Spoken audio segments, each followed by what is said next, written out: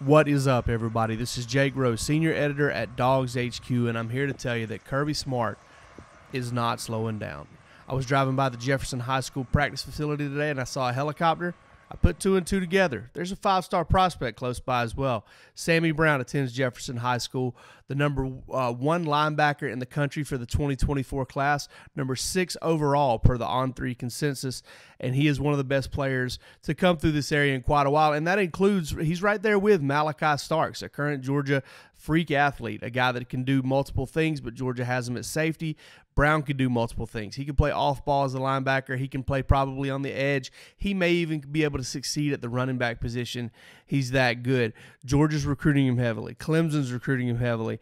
And it says a lot about where he stands for the Bulldogs that Kirby Smart, just a few days after a national championship, a second in as many seasons, Kirby Smart is making the local product one of the first names on his list, we should say. He is just 20-25 miles away from the Georgia campus, and the Bulldogs are going to have to battle the Tigers, I believe, for this one. That's according to the experts, and we've got plenty of them over at DawgsHQ. Come see us. Thanks.